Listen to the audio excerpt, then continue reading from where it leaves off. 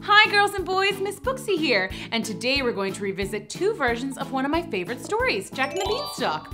In both versions of the story, the giant wants something very much and steals as much of it as they can find. Can you remember what these giants want so badly? And let me know in the comments. That will help us all remember the story as we get back into it. Let's go. So Jackie, that's me. I lived with my mom. To make our living, we had a cow whose milk we sold for money. Let's just say we weren't rich. One day, Bessie stopped making milk. She was an old cow, ready for retirement. Maybe she wanted to move to Florida. She had some friends down there, fulfilling their milk bucket list. Mom told me we would have to sell Bessie. We had no choice. So the next day, I led my dear old friend, Bessie, to the town square. On the way, we ran into an old wolf who told me he'd love to take Bessie. May I offer an interesting trade for your bovine friend there? No, sir. I need to sell her. Okay. I guess you don't want these magic beans. What kind of beans? Because I don't like lima beans or pinto beans. I said magic beans, kid. They're totally magic and are worth more than you're ever gonna get for that old dried up cow. If you're not interested in these very valuable, very magical, exotic, and definitely totally real beans, I'll find someone else. I'll take them. Wow, with magic beans, I could. What? Oh no, I didn't ask how they worked. Oh man. I got home and hoped my mom would just forget about the whole selling Bessie thing. I would just play it cool. Yeah. Magic beans? There's no such thing as magic! She was right. What were we supposed to do with 3 little beans? I tossed the beans out the window and headed up to bed. But that night, something amazing, dare I say magical, happened. A giant beanstalk had grown outside our window. What else do you do when you see a giant beanstalk? You climb it, duh. At the very tip top, just above the clouds, I saw a yard and a house. A big house. I was hungry for breakfast, and I figured a big house like that would have some really big snacks. No puny fun-sized candy bars here. I let myself into the giant house. Gosh, who lived here? A whole NBA team? There was a maid inside. She was normal size. What was she doing in such a giant house? I'll give you some table scraps, and then off with you. She gave me a bit of bread. It looked like a big crumb, like a crumb from a giant sandwich. I stuffed the big breadcrumb into my knapsack, and just as I was about to leave, I heard, Fi Fo Fum. I think I smell my dinner.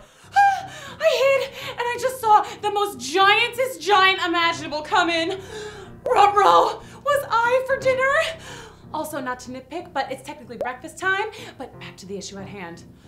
There was a giant! He started to count a bunch of gold coins. He must have had like 1,000,000, nay, a jillion. I waited until the giant got up to go to the bathroom to take a giant bath. I grabbed a sack of gold and hightailed it to the beanstalk. Listen, I know stealing is wrong, but I thought maybe it would be okay because he had so many coins. He wouldn't mind. So I showed my mother. Young lady, you march back up there and give that man back his gold. There's no such thing as giants.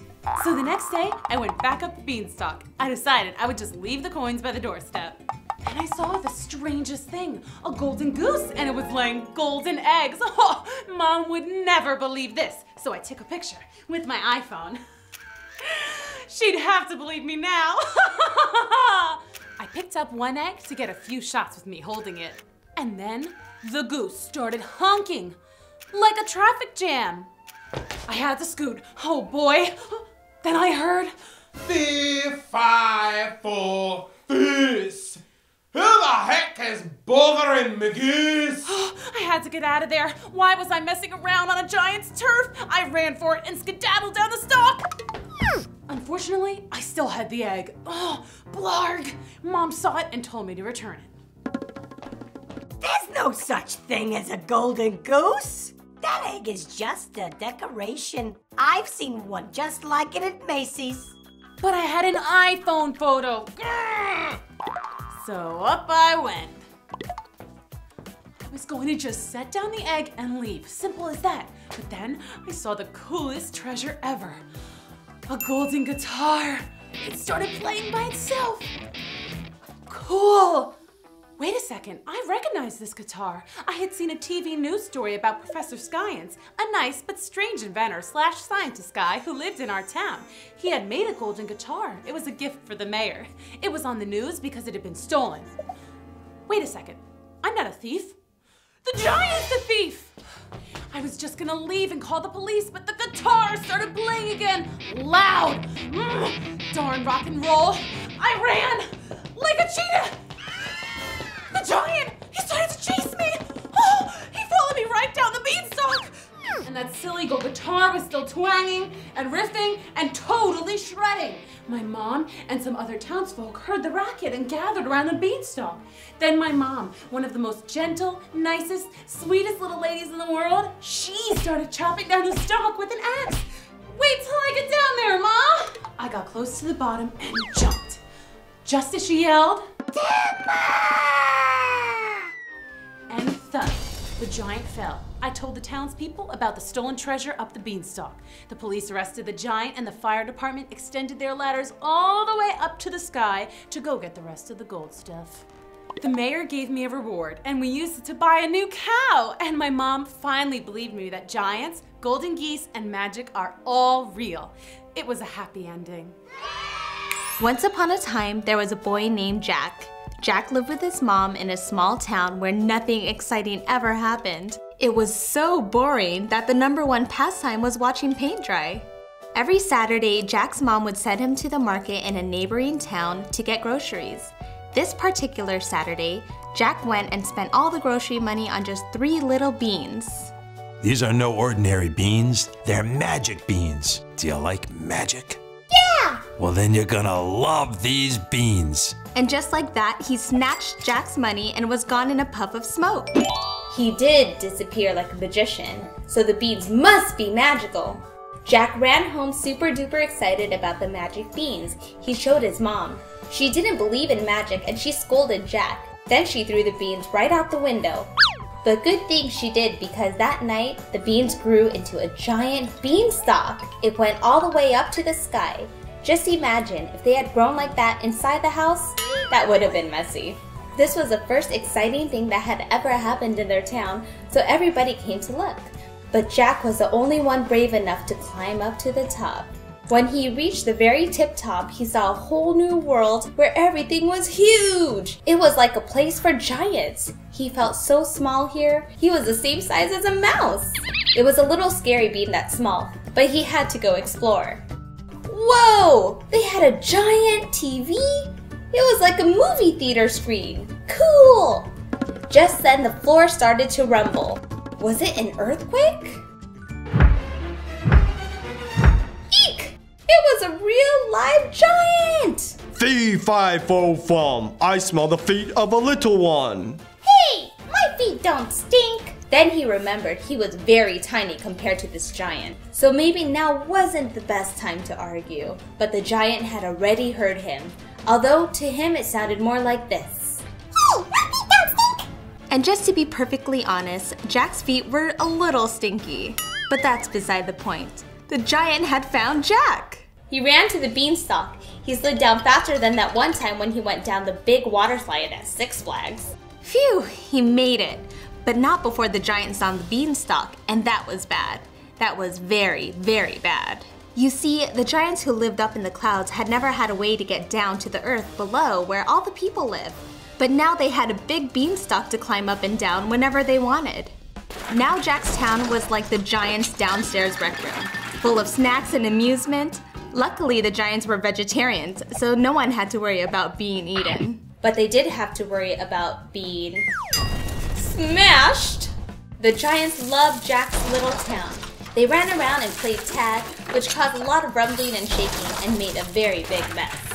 The giants also thought the humans were adorable and they started to treat them like little pets. putting funny sweaters on them and naming them things like Mr. Fluffy and Bingo. Pretty little pet. We have to get rid of these giants. Fi Fo Fum, I tickle you on your tum-tum. Jack and the other townsfolk held a meeting to discuss how to get rid of these giants. I say we build a giant trap. That would take weeks. How about we all just move? We're going to have to cut down the beanstalk. Chopping down the beanstalk does no good if the giants are still down here, squashing all the real estate and eating all the corn. And calling me Fluffykins. Yeah, they'd be down here forever. No thanks. Okay, so we just have to get them all back up there at once. I have a plan. We're going to need a very big saw, a parachute, and all the cute stuff we can find. Jack's plan started with all the townspeople hiding in their basement. Jack put on the most annoyingly adorable stuff the giant had been making people wear. He put on a fuzzy sweater with a smiley face that lit up, a little hat with bells, bunny slippers, pants that had My Little Ponytail, and a bib that said, "I'm the baby, gotta love me." Then he ran out into the town square and yelled out, "Hey, look how cute I am! I am so cute! Whoever catches me gets to keep me as their pet forever!" Well, the giants thought he was so adorable. They went to scoop him up, but he was too fast. Catch me if you can. The giggling giants chased Jack all through town, past Jack's house, and right up the beanstalk. He ran around until the very last giant followed him up the stalk. Once they were all there, he ran to the edge of the giant world and jumped. This is where the parachute came in handy. Jack sailed through the sky, and the townspeople took that as their cue to chop. The mayor shouted, "Mr. Lumberjack, tear down that stalk!" The townspeople cheered as the stalk teetered and wobbled. The lumberjack yelled out, "Timber!" And the big beanstalk crashed to the ground. Jack landed and everyone hoisted him up on their shoulders, chanting, "Yay, Jack! Yay, Jack!" The giant beanstalk turned the town into a huge tourist attraction. Looky-loos from all over the world wanted to come and see the big stalk and the brave hero who defeated the giants. The end. Boy, when these giants want something, they just take it, and that's not very nice. In the first story, the giants stole everything made of gold, and in the second story, the giants were obsessed with cuteness and stole the townspeople. Well, luckily Jack was very smart and had help from his friends and family. And that's all for our stories today, kids, but click over here and you can see many, many more. See ya!